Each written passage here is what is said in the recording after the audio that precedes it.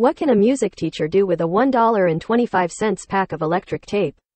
Teach enharmonics. All right, so we have this set up on the floor with electric tape, and we see the black notes, which are the double stacked notes. If I could have some drummers point to what represents the black notes up from the piano keyboard.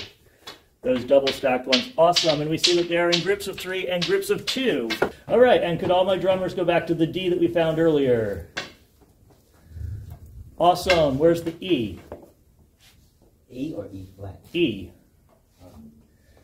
E, and wait, Jaden, that's the F, go left one. There's the E, go back to the D, and go back to the E.